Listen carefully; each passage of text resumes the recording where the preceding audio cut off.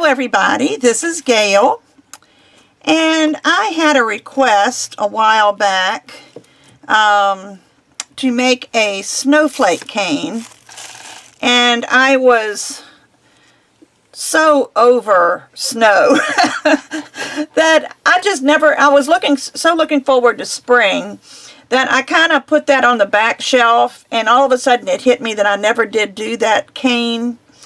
And so I decided I better do it while it's still wintertime. You know, even though it's going to be 70 degrees here today, which I'm so thankful for, but it will get cold again. It doesn't last long. But there's so many different ways to make snowflakes. And I just want to show you one. And I like this one the best because it gives you more dimension. There's a lot of snowflake canes out there where all they are like sticks. You know what I mean when I say sticks? And this one has a little bit more shape to it. So I wanted to show you, and it's very simple. It's not hard at all, but I am using translucent clay, so I hope you can see it. This is translucent clay that I've rolled into a plug. This is a mixture of colors. For those of you that are patrons, you remember I did malachite. And I had some scrap canes that they'd been sitting for a while, and I know you can rejuvenate things, but these were sliced so thinly that I don't know how I would do it easily, so I decided to just mix them together and came up with this pretty color of turquoise. So we're going to have a turquoise snowflake. So the first thing I'm going to do is I'm going to take my plug, and I want to mark it where I want to cut it, so I can look at it and see if that's about right. I think I'm going to move this one in a little bit. That's about right. And I'm going to cut this in 3 sections. Let me move this a little bit. I've got some clay rolled out and something else there, so a little snake. But and I probably ought to use a sharper blade because my translucent is very soft. And this is the Primo translucent, the white translucent. Even with a sharper blade, it still kind of sticks. But I'll take care of that in a minute. Now, you don't have to use translucent, but I'm using translucent because you can put it on a surface if you're decorating a surface. Let me just fold that out and fold this out and try to pull it out a little bit. It kind of got folded in when I cut it. And I'm going to take this and I'm going to, see the shape from where it dragged. I'm just going to straighten that out a little bit. I'm going to lay this on my blue. And I'm going to cut around it.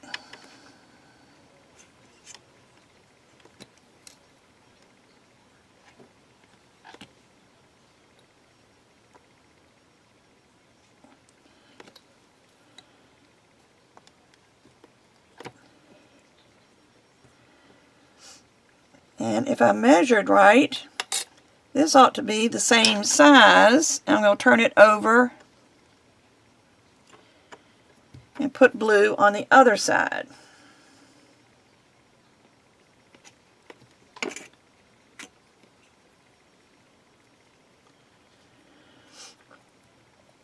Then I'm going to put these back together.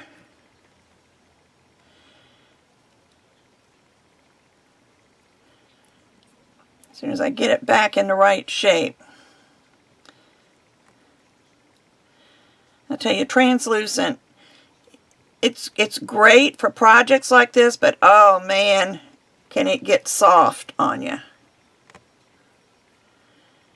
I still didn't get it quite right, but we'll worry about that later. So now I've got this, and what I'm going to do, let me see, do I have a brand new blade?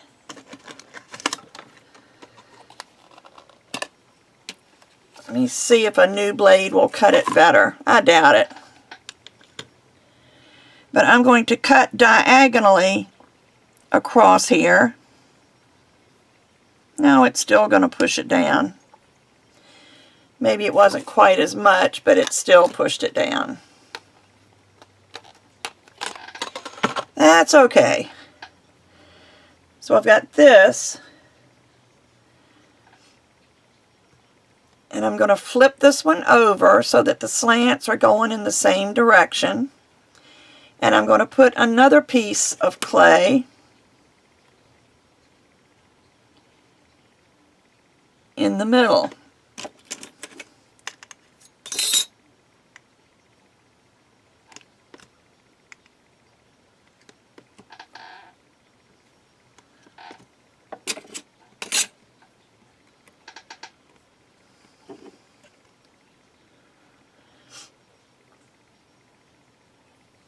And let me trim a little bit of this excess off,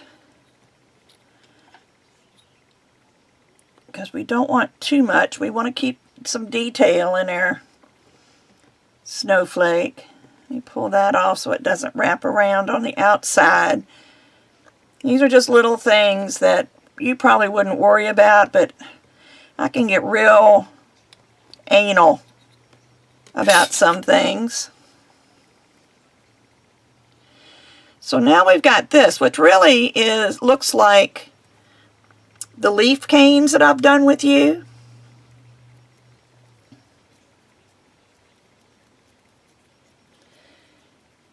And what I'm going to do, I'm going to make it round.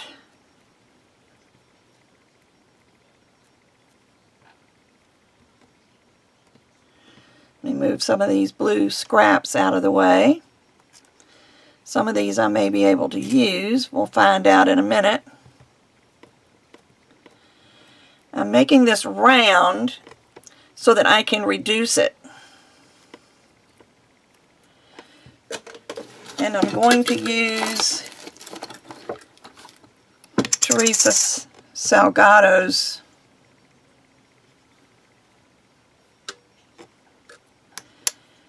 cane ends, so I don't lose too much of this, and just start squeezing in the middle.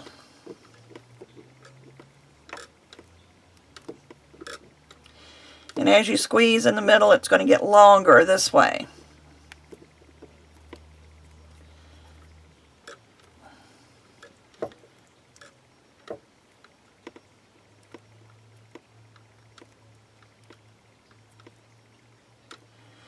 Sorry for the silence. I'm just, you know, I get to working on something and that's all I concentrate on.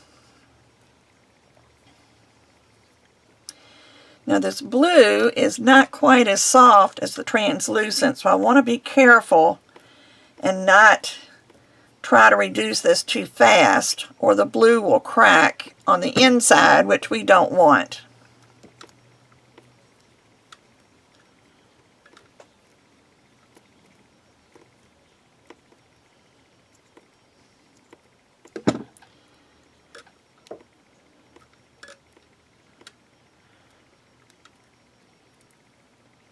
Try to keep your lines straight.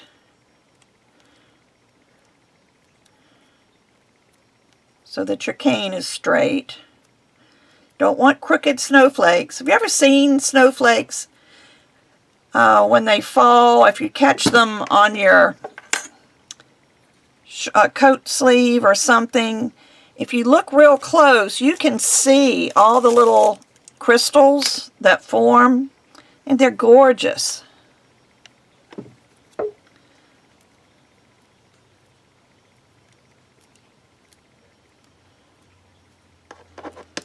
As soon as I can make sure, as soon as I'm sure that the blue is going to move the same as the translucent, I will roll them on my surface.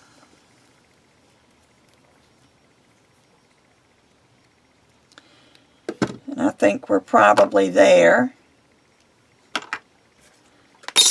But keeping those cane ends on there has prevented the ends from getting sunken in at the beginning. It might happen now, but we won't lose as much now as it when the cane was bigger. So let me just get this evened up so I can start rolling it. And I need to roll this till it's at least 10 inches or so.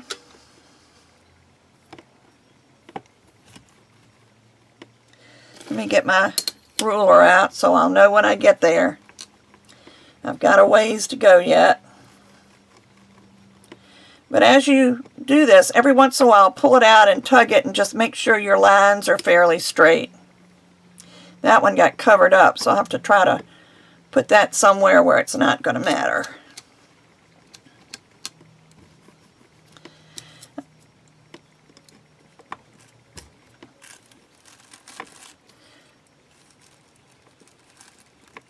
Let's see. That's about 10 inches of good cane. So I'll cut off this end.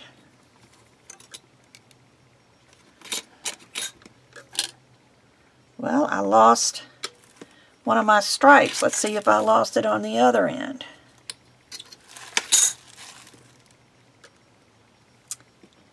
See, this is what happens when the blue doesn't reduce at the same speed as the translucent. You lose your shape. Let me cut in the middle and see what it's like in the middle. The middle is okay.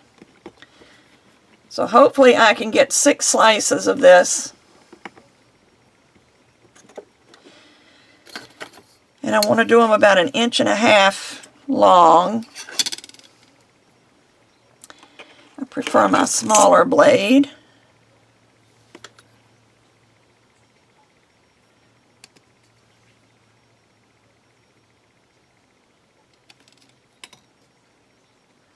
Just making sure my canes are still okay.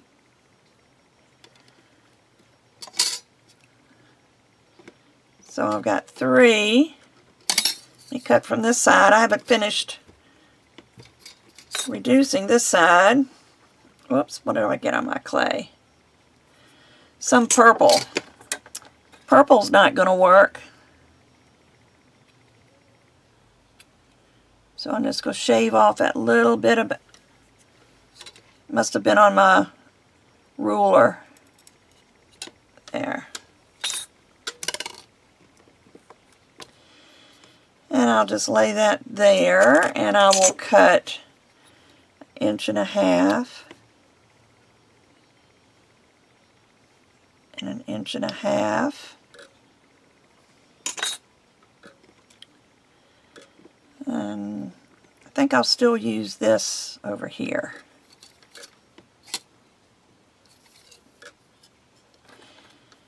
Cut that at 1.5 inches.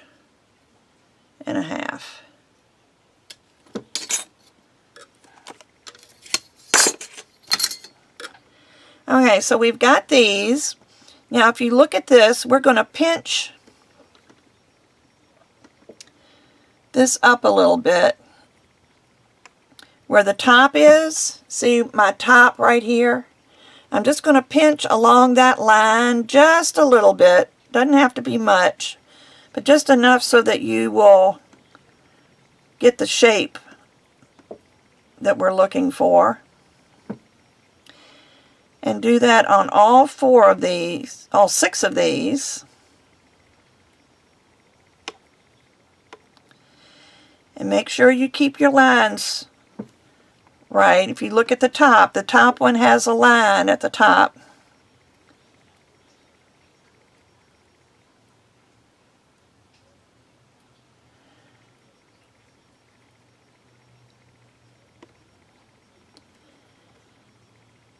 And this line. This just helps you keep track of the position that you need your cane to go in.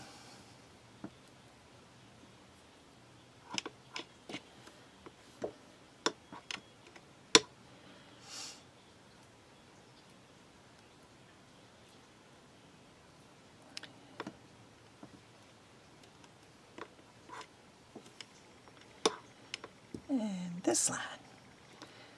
See, it's real easy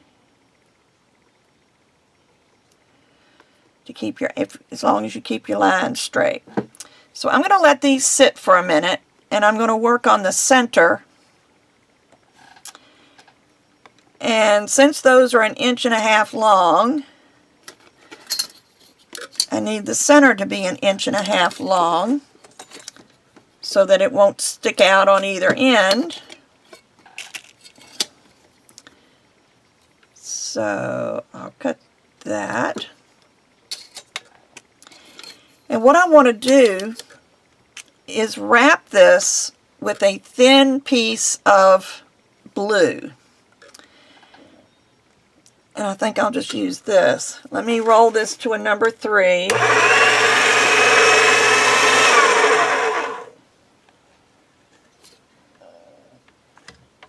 Let me turn it once. There. So I want to take this and roll it. Let me measure it. Cut this off here. Cut that off there. And let me cut this even. Doesn't look very even. And I'm just going to roll this around the translucent. And you know how you can tell where it ends. If you roll all the way till the clay touches the clay, it'll leave a little mark. So you'll know where to trim. And that comes together fine. But now what I want to do is wrap this in another sheet of translucent. So I'm going to lay this on my translucent and trim the end. I'll trim that end and make this a straight edge. Then I will start to wrap this the same way.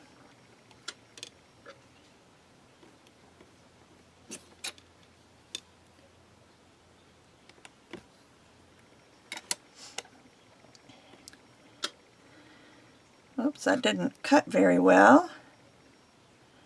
I overlapped a little bit. It's hard when I'm working away from me, which I have to do when I am doing my videos. It's not where it normally would be if I were working myself. But I'm working on changing my workspace. We'll see what happens. Let me run this through.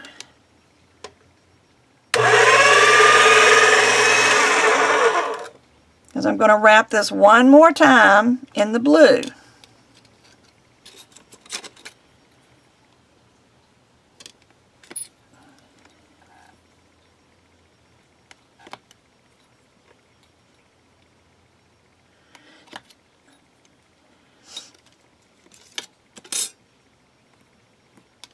And roll it over, make your mark.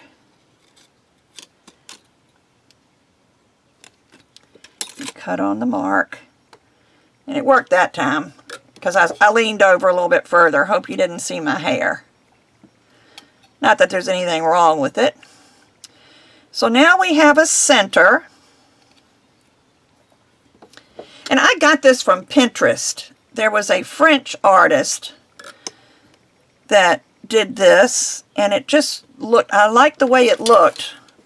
And like I say, there's so many different ways to make snowflakes. So I've got this. Let me just trim a little end off. So you can see what we've got. See, it's translucent blue, translucent blue.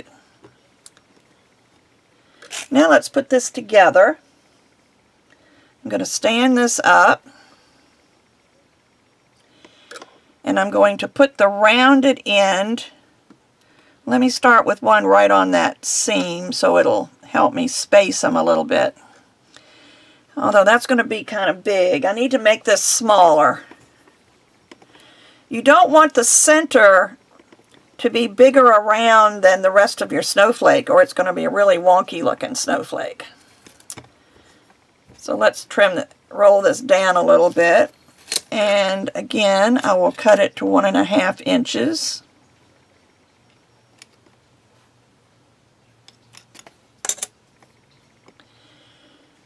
I'll use this to make snowflakes with the rest of it. That's better. And put this on here on this side. And snowflakes have 6 sides. It's not like a star that has 5. So it makes it a little difficult to place them.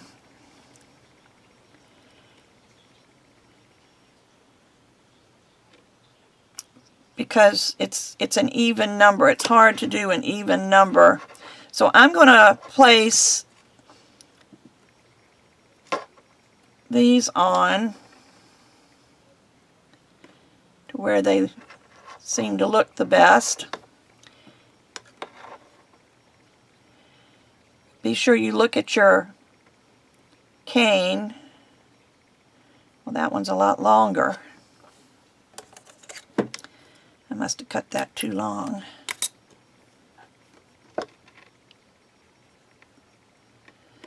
But make sure that when you place these, that you place them so that your point is sticking straight out, that it's not going to be tilted over.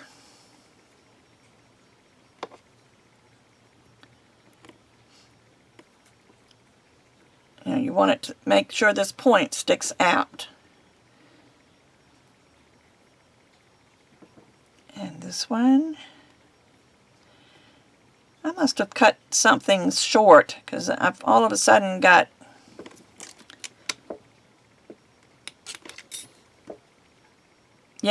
well, no, that just is an inch and a half. I must have just stretched these others.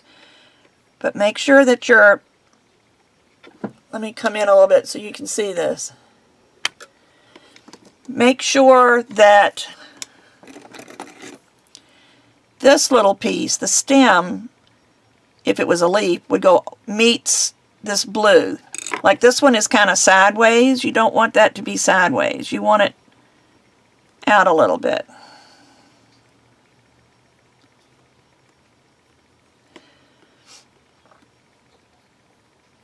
These just got stretched a little when I pinch the edges. I'll just cut it off after I get it on here. And be sure you look at both ends.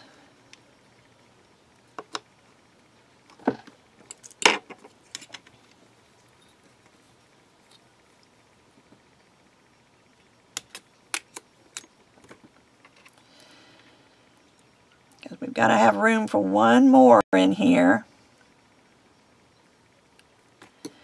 I don't know why this one keeps wanting to turn. And this one's going to be too long, so I'm going to just trim off a little bit of that one from the beginning and put that in here. And again, check both sides. Make sure your pieces are the way you want them. And make sure that your longer lines here, this longer line right here, try to make sure it'll meet this one when it starts being reduced. Don't put anything between it, because you want those to meet up together in order to get the design that I'm looking for.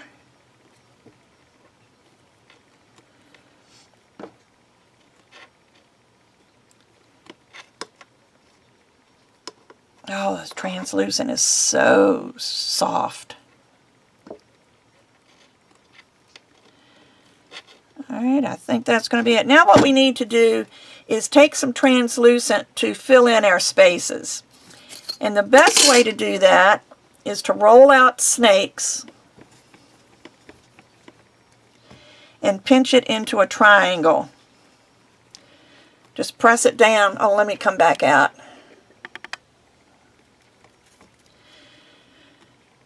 Press it into a triangle. And I'll need more than this, but I've got plenty over here. And cut them into 1.5 inches.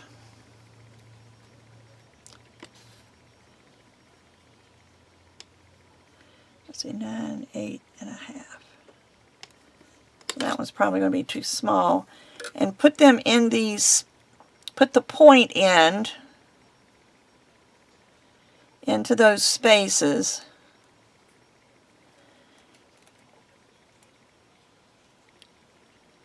And just roll it from one end to the other so that you get those spaces totally filled in.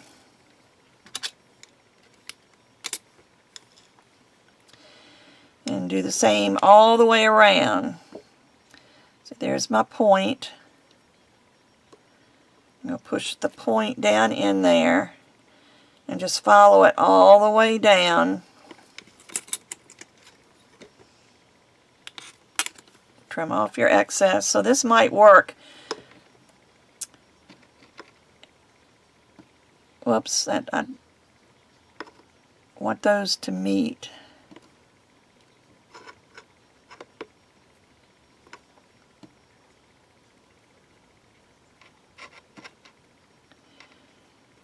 This one is interfering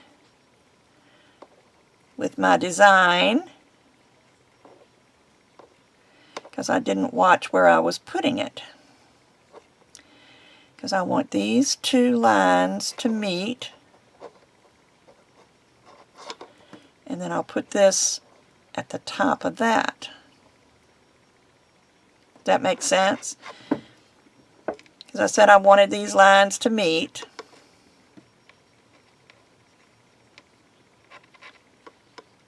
You just have to manipulate it a little bit to make sure your lines come together. And let me roll some more translucent.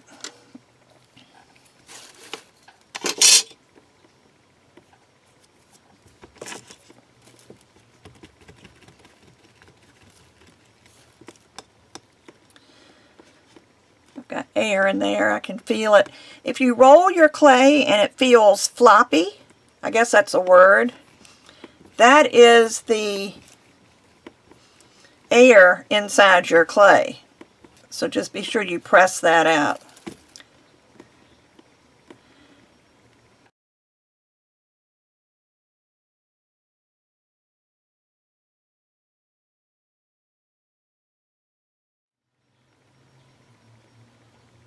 And so you can tell where the lines are not going to meet. Here they're not going to meet because they're, so I just have to kind of push that down a little so that those lines will meet.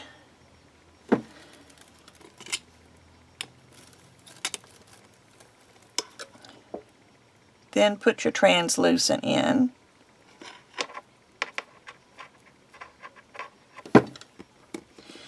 And that this translucent is so soft, I'm hoping that the cane is going to turn out okay.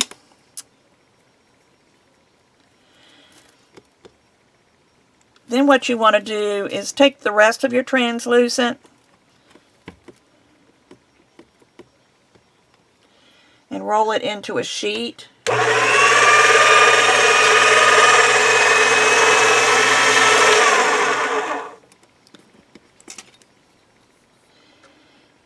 And just cut it into sections that will fit in between here, just so that you can fill that up.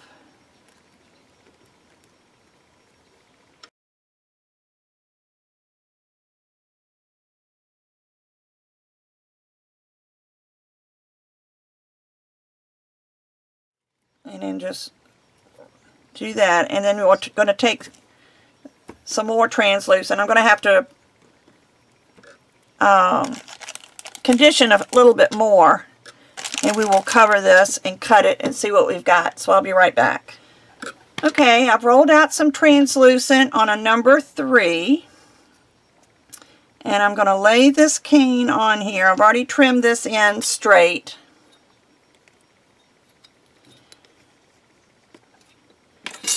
And I'm just going to wrap this once. And this will keep it nice and clean on the outside so that you don't have... see how it's stuck? This is just so soft. I'll just trim it this way. But so that you don't have all those bumpy layers that, you know, you get from having the...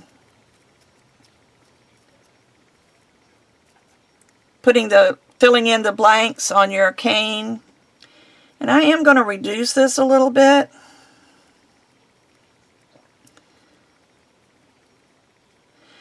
And what I would do with this, I would get it smooth.